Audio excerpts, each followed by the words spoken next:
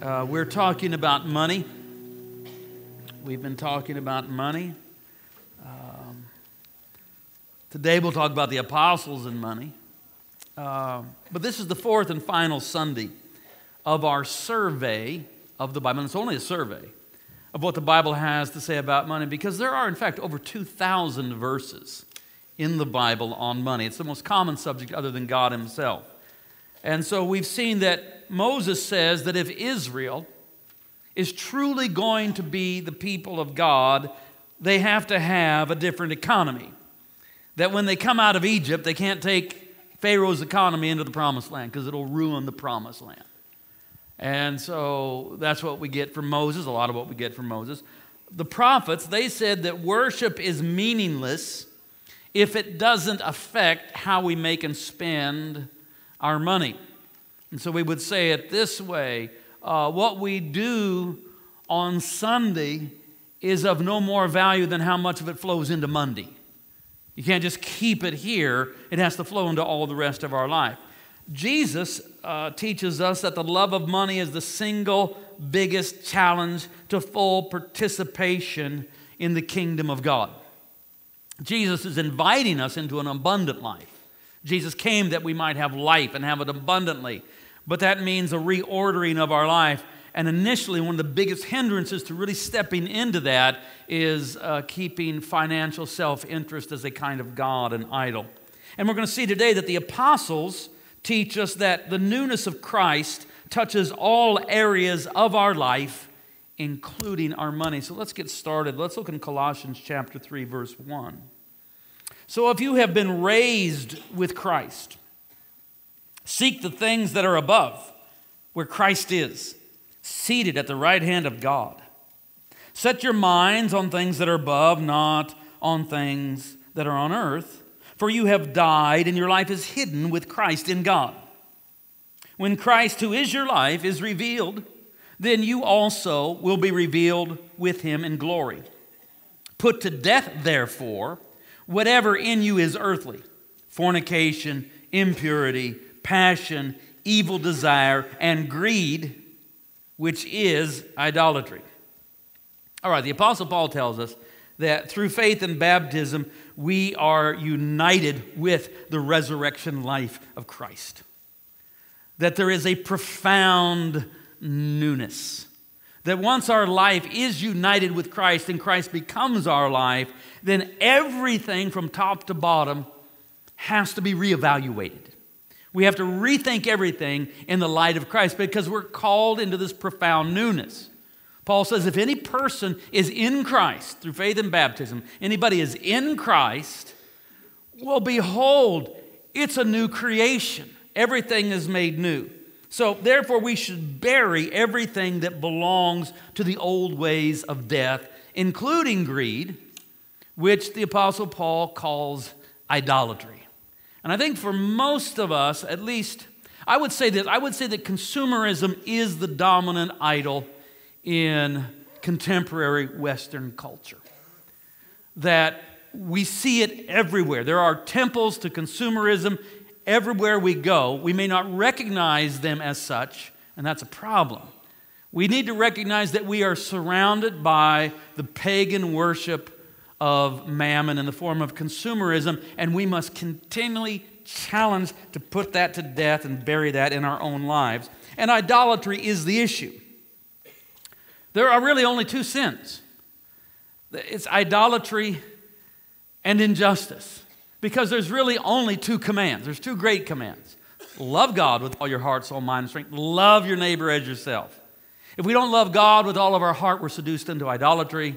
If we don't love our neighbor as ourselves, we will treat those around us with injustice. So if we love God with all of our heart, love our neighbor as ourselves, then we're on the right track. When we veer from that, we fall into the only two sins ultimately there are, which are idolatry and injustice. So Moses, Jesus, the apostles and prophets all agree, now this is important, all agree that abundance is a blessing. Moses, Jesus, the apostles and prophets are not opposed to wealth per se. They all speak of it in various ways as a blessing, as part of goodness, as in part of the inherent goodness that God intends for human beings to have. But money must be kept in its proper place. Ultimately, what money is it's a tool for doing good. It's a tool for entering into the goodness of life. It's a tool for loving God and loving your neighbor. But if money becomes an object of trust, not a tool, but an object of trust, as you're placing your trust. Okay, I'll be at peace because I have enough money. I'll be at peace when I'll be happy. If I ever get to this level, I'll be happy. That's where money is now becoming an object of trust, and that's when it becomes an idol. And when money is an idol in our life, our financial life is characterized mostly by fear and greed. And it has nothing to do with how much money we do or do not have. We're just driven by fear of lack, that there won't be enough, and greed. We always have to have more and more. There's never an arrival at a place of trust and satisfaction and peace. So money is to be a tool, not a God. And our financial life, as those have entered into the newness of Christ, is to be characterized not by fear and greed, but by trust and generosity. Those are the two key words. First of all, we're not trusting money, we're trusting God. And we are generous. We like to give. We're prone towards generosity. Okay. So, like Moses and the prophets and Jesus who preceded them, the apostles, of course, have a lot to say about money. James, this is the brother of Jesus, who became the first pastor of the first church. James, the pastor of the church in Jerusalem, he's got a letter that bears his name, the Epistle of James, and in that, he is fierce in his insistence that there be no favoritism in the church based upon financial status. If he sees any of that, he just goes off. He says, no, not in the church. Financial status does not reflect in favoritism for the rich in the church. He's very against that. And he also stresses that the rich must engage in fair wage practices or face the judgment of God. It's a very fiery epistle, and he's pretty strong about that. The Apostle Peter tells pastors to do their work not for financial gain, but from a shepherd's heart. John the Elder, in his 3 epistles, stresses that if we say we love God, but are not generous in helping our needy brothers and sisters, that we are in fact practicing a deep self-deception. That if we say, oh yes, I love God, I love God, I love God, but we ignore the needs of our brothers and sisters around us, that in fact we don't love God. We're practicing a deep deception. The unknown writer of Hebrews tells the early Christians to keep their lives free from the love of money by having a complete confidence that God will take care of them. All right, that's just I touched on a few of what the apostles say about money, but since 13 of the epistles in the New Testament are attributed to the apostle Paul, I want to focus on some of what he said about money, and of course, Paul said a lot about money. 1 Corinthians chapter 15, verse 57. But thanks be to God, who gives us the victory through our Lord Jesus Christ. Therefore, my beloved, be steadfast, immovable, always abounding in the work of the Lord, because you know that in the Lord your labor is not in vain. Now concerning the collection for the saints, you should follow the directions I gave to the churches of Galatia. All right, 1 Corinthians 15, 57. Thanks be to God who gives us the victory through our Lord Jesus Christ.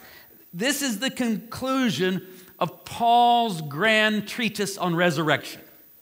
For the whole chapter 15, he has been talking about resurrection, and his culminating statement is, thanks be to God who gives us the victory through our Lord Jesus Christ. And the victory is victory over death. Thanks be to God who gives us the victory, and the victory is victory over death, because the great problem facing humanity that the gospel solves is the problem of death, which threatens to rob life of its meaning. And so the great joyful Christian announcement proclaimed every Sunday in churches around the world is that Christ, through death, entered into death, that he might defeat death, that death might no longer have dominion over us. So that when we die, as it were, we encounter the one who has conquered death and who is our Lord. And the ultimate hope for the Christian is not to go to heaven when we die, but resurrection and the restoration of all things.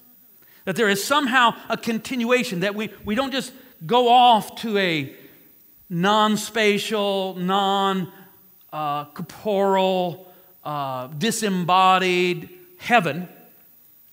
We rest in the Lord, we wait, but that the grand vision set forth in Scripture is that there comes a time when there is the renewal of this earth and a new creation, but it's material, it's physical, because it's good, and God's going to restore it and heal it, and this is the blessed hope of Christian faith. And because of that, that's why Paul says, therefore, okay, thanks be to God who gives us the victory over death through Jesus Christ our Lord. Therefore, be steadfast, immovable, keep doing what you're doing, because your labor is not in vain. In other words, there is some kind of carryover and continuation from this life into the age to come, because they are connected, because death has been defeated. Death is the thing that just severs, but death has been defeated in Christ.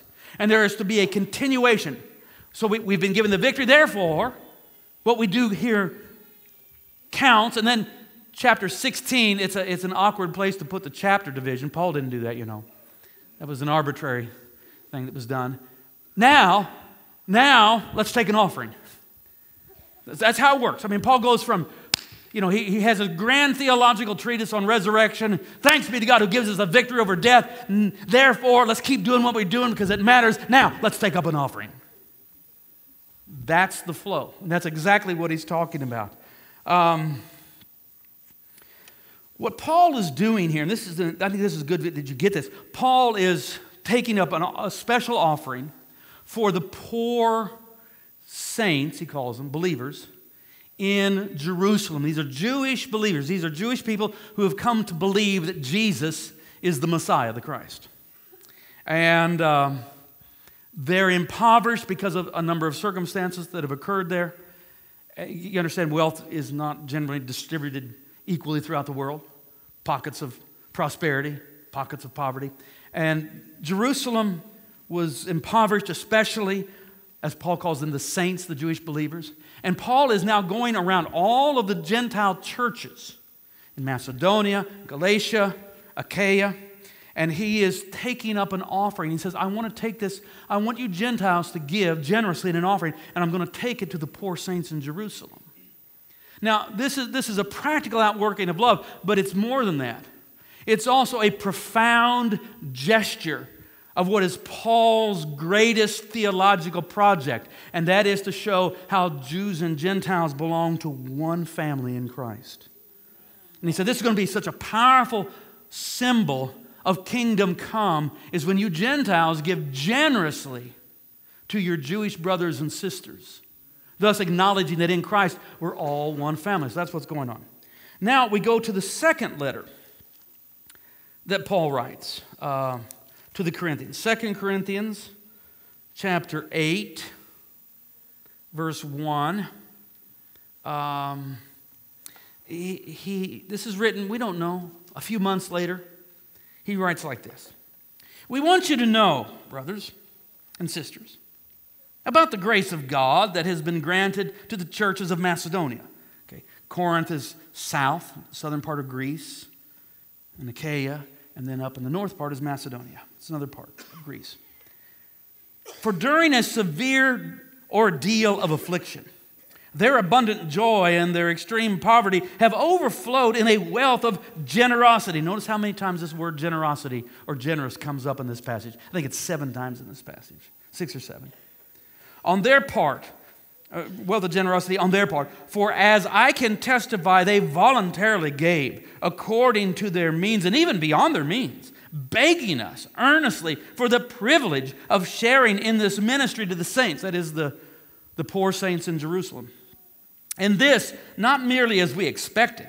They gave themselves first to the Lord and by the will of God to us, so that we might urge Titus. Titus is the worker that Paul has left in Corinth to kind of be in charge of this generally troubled church. They have some problems there, and Titus is there trying to restore order. so that we might urge Titus that as he had already made a beginning in raising this offering, so he should also complete this generous undertaking among you. Now, as you excel in everything, in faith, in speech, in knowledge, in utmost eagerness, and in your love, and in our love for you, so we want you to excel also in this generous undertaking. All right, so this is Paul's second letter. Titus is not from Corinth. He's one of Paul's traveling companions. He's one of Paul's assistants. And Paul had been in Corinth and he had to leave. And he said, Titus, you stay. And Titus apparently has written some letters to Paul and say, I'm having trouble getting this offering raised. They don't seem to quite be as excited about it as when we first introduced the idea. When it was a concept, they were on board. But when we actually started, asking them to actually give, they're not doing so much. And so Paul is responding to that. And he's urging them to become generous by pointing to another group of churches up in Macedonia. He said, now these people, Corinth was a wealthy city. Macedonia was not a wealthy place. Corinthians had more access to economic success than what was in Macedonia. But Paul says, now these Macedonians, they don't have much. In fact, a lot of them are in poverty, but they gave super generously. They gave all they could. They even gave beyond their means. And so Paul is saying, you might want to, pay attention to what the Macedonians are doing. Can you do something like that? They gave voluntarily. They gave generously. And he says that generosity is a spiritual practice to excel at. Now, how do you learn to excel in generosity? Well, Paul says the first thing you do is you give yourself to the Lord. You give your whole life to the Lord. When you have really done that, when you've given your life to Jesus, then everything is His. And if Jesus says, I want you to give so much, you just say, it's all yours anyway, Jesus. I'll give you whatever you think. I used to struggle with this early on. And I'd be in some meeting and somebody would be taking up an offering. And I would think, I don't. And I would feel that I'd start to hesitate. And you know what I would do? It's long enough, I'll tell this story now. When I caught myself doing that, I would get mad at myself. And I'd say, just for that, I'm going to give twice as much as I'd planned on. Just because I didn't want that economic self-interest to dominate my generosity. And so I would just beat it down. Yeah, bring it up again and I'll give 4 times as much. Just stop it, buddy. That was the argument going on in my own head with myself. But it broke that. And so Paul is encouraging generosity, and the key to generosity is to first give yourself to the Lord. Let's continue, verse 8. I do not say this as a command. It's not a law. I'm not commanding you. I can't tell you what to do. But I am testing the genuineness of your love against the earnestness of others. For you know the generous act of our Lord Jesus Christ, that though He was rich, yet for your sakes He became poor, so that by His poverty you might become rich. So it's not a command, but let's be honest about it. Paul is putting pressure on the Corinthians. He's saying, I can't make you do this. This is not a law. You don't have to do it. It's just a test to see how genuine your love is. And I'm testing the genuineness of your love by comparing it to the earnestness of the poor believers in Macedonia who've given a whole lot. You can see that there's pressure being put upon the Corinthian church to get with the project. The theological foundation for Christian generosity is Jesus Himself. That's why Paul says, well, think about it like this. Jesus was rich, yet for your sake He became poor, that through His poverty you might become rich. So we see Jesus as living a life of self-giving love. Self-giving love.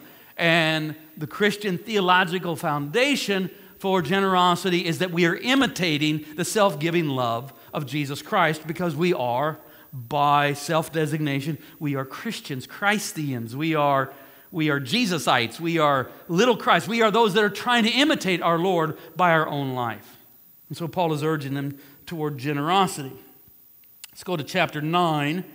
By the way, 2 entire chapters in the New Testament are a fundraising appeal letter. Now that may, you may not like that, but Paul doesn't care. And here's the thing. We can't be more spiritual than the New Testament. So I don't like these people raising money in church. Well, 2 Corinthians 8 and 9. Don't try to be more spiritual than the New Testament. Amen. Paul says this, 1 Corinthians 9, 6. The point is this. The one who sows sparingly will reap sparingly, and the one who sows bountifully will also reap bountifully. Each of you must give as you have made up your mind, not reluctantly or under compulsion, for God loves a cheerful giver. And God is able to provide you with every blessing in abundance, so that by always having enough of everything, you may share abundantly in every good work. As it is written, He scatters abroad, gives to the poor. His righteousness endures forever. He who supplies seed to the sower and bread for food will supply and multiply your seed for sowing and increase the harvest of your righteousness. You will be enriched in every way for your great generosity. There's that word over and over. Which will produce thanksgiving to God through us. So, Paul, in talking to the Corinthians about giving in this offering, introduces the idea that he's actually borrowing from Jesus to think of it in terms of sowing and reaping. Now, this is a theme that can be and has been abused. You see the televangelists do that all the time. But in its pure form, it comes from Paul and it comes from Jesus. That we can think of giving as sowing. Give and it shall be given to you, good measure, pressed down, shaken together, running over, shall be given back to you. That's Jesus. Paul says very much the same thing here. That as we are giving, we are sowing, and God is able to make all grace abound to you, that you always having all sufficiency in all things may have an abundance for every good work. And then he says, now God supplies seed and bread. Bread is what meets your need, but seed, and that's what he mentions first, is for sowing. So in other words, we don't consume all that we get. We have income. It becomes our bread. It sustains us. We do all the stuff we do with it. But there's a part of it that's not to be consumed as bread. There's part of it that's seed that's to be sown. That is, in Paul's language, that's a metaphor for giving. That we don't keep. We don't consume everything that comes to us. But the first part, we learn to give back. Paul uses the metaphor. That's like sowing. That's like sowing, because then you're participating in the grace of God, and God is able to make all grace abound to you, that you always having all sufficiency in all things may have an abundance, because that's a good thing, not a bad thing, for every good work. And then he says that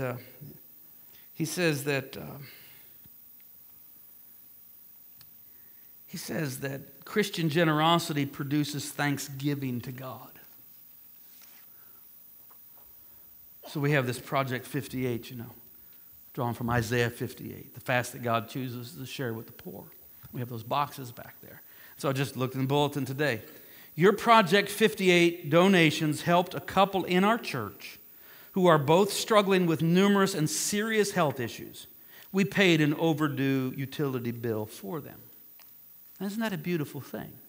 A couple in this church, both struggling with serious health issues.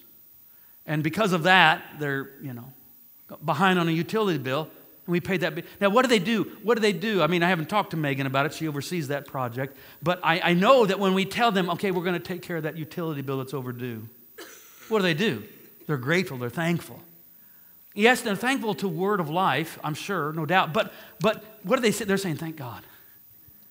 Thank God. Thank you, God. Thank you, Jesus. You came through for us. Thank you, Jesus. So I want to be a part of helping produce that overflow of thanksgiving. That's what Paul is saying. He says, come on, let's be a miracle for someone else. Because when we finally get this offering, we take it to Jerusalem and give it to the poor saints in Jerusalem, they're going to overflow with thanksgiving to God. Amen. All right, let's look at one more passage. One more passage. This is from Philippians 4:19, a very famous passage. Philippians 4:19, and my God will fully satisfy every need of yours according to his riches in glory by Christ Jesus. This is a wonderful promise, wonderful passage to hold on to. I have. I memorized it a long time ago. Is my God shall supply all of your need according to his riches and glory by Christ Jesus. You know, when you're feeling financial pressure and you're feeling the sense of lack, you hold on to this promise. My God shall supply all of my need according to his riches and glory by Christ Jesus. Amen. But Philippians 4:19 doesn't just float out there on nothing. There's actually a context. So let me back up a few verses to verse 15 and see what Paul is actually saying here. You Philippians, indeed know that in the early days of the gospel, when I left Macedonia, no church shared with me in the matter of giving and receiving except you alone. For even when I was in Thessalonica, you sent me help for my needs more than once. Not that I seek the gift, but I seek the profit that accumulates to your account. I have been paid in full and have more than enough. I am fully satisfied now that I've received from Epaphroditus the gifts that you sent, a fragrant offering, a sacrifice acceptable and pleasing to God. And now my God shall supply all of your needs according to his riches and glory by Christ Jesus. So Paul is this itinerant preacher, and when he has to, he sustains himself with his tent-making trade. But he really needs to give himself full time to his apostolic work.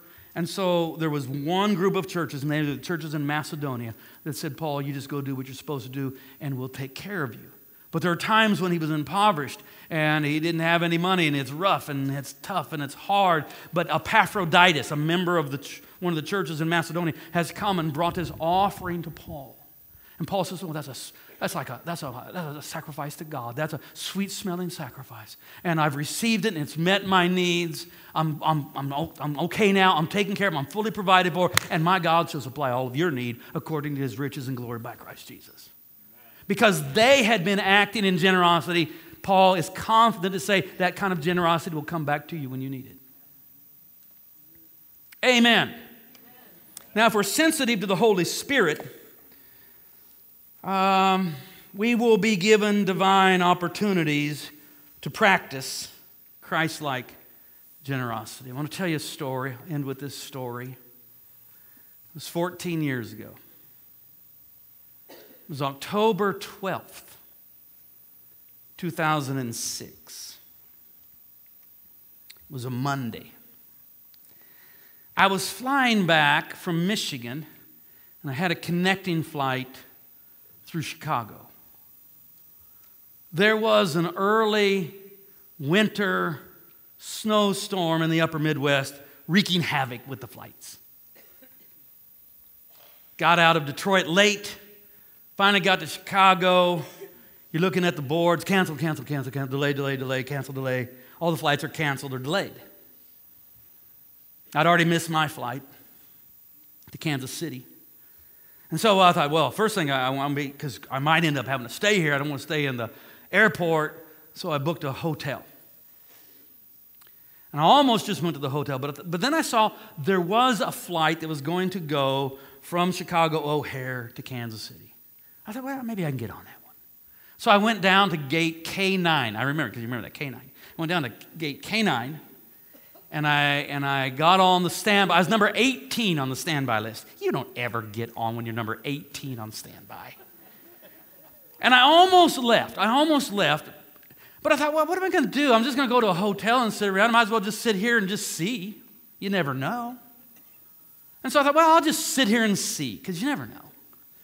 And I was just reading a book anyway, so I can read a book here at the gate as well as I can read it at the hotel. I was reading, it was my first N.T. Wright book, Derek. I was reading The Challenge of Jesus by N.T. Wright. This was 14 years ago. I've read like all of them since then. But that was my first one. And I was enthralled by it. And so I didn't really care where I was, on a plane, in the airport, in a hotel. All I wanted to do was read this book. So I thought, well, I'll just sit here and see what happens. So I sat down, and I'm just enthralled in The Challenge of Jesus by N.T. Wright. And while I'm reading, I smelled India.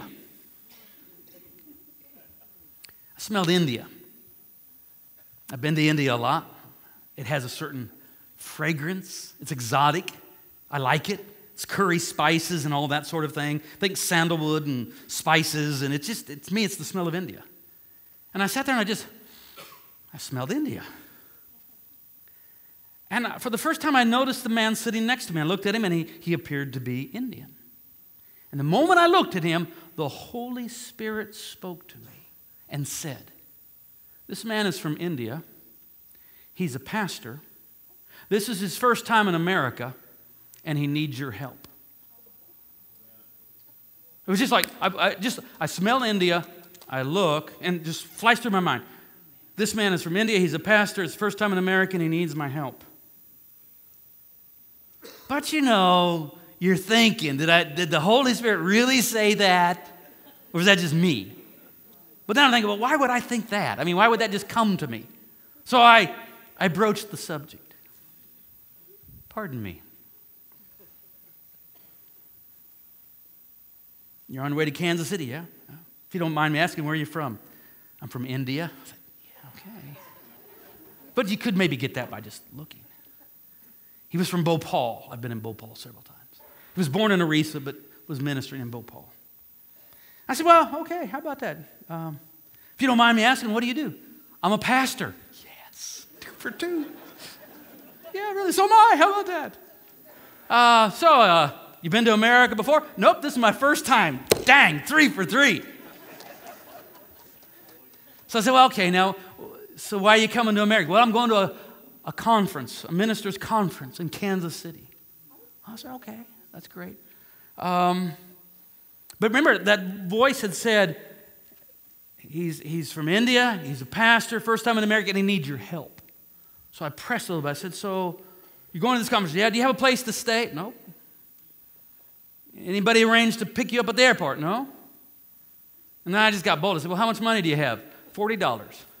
Yikes. I mean, that's not even going to get you out of the airport, hardly. I mean, you're going to get a taxi from the air, So I knew that I had to find a way to take care of him. Oh, I got on the plane. I was the last one. I was 18, and 18 got on. I was the last one. We ended up, brought him up here to St. Joe before the conference and found him housing, took care of him. And then, after a week or so, I don't remember, it was time for him to go home. So I was going to take him to the airport. But I said, I'm going to pick you up really early before we go to the airport. He said, okay. So I got him, and instead of going to KCI, I went to Walmart. I said, we got to go to Walmart first. He said, why? I said, have you ever been to a Walmart? Nope. He said, well, there's nothing more American than going to a Walmart. So if you're going to have the American experience, that's it. Eat a hamburger and go to Walmart. So we got to go to Walmart, all right? So, he'd never seen a Walmart. So we go into Walmart, and I said, I took him over to where they had the luggage. I said, I'm going to buy you this suitcase. He said, oh, I don't need a suitcase. I said, that's what you think. You're going to need a suitcase. I already got a suitcase. You're going to need another one. He said, what? I said, well, what we're going to do is we're going to fill this up. The suitcase. We buy the suitcase first, and then we go around and we fill it up. I said, I know you got a wife, you got some daughters. Yeah, buy some things for them. Get some things for them. And we spent like an hour walking around that Walmart, filling up that suitcase. Whew, gives tears to my eyes even thinking about it. On that day, I quite probably had more joy shopping in Walmart than anyone has ever had in history. I go to Walmart out of sheer necessity. I mean, it's before I go in, Lord Jesus, be with me. And but that day, it was joy unspeakable, full of glory. Filling up a suitcase. Primraj Nag, that's his name. I think Perry still has some contact with him now and then. He might hear this sermon. Hello, Primraj, I love you dearly. And so,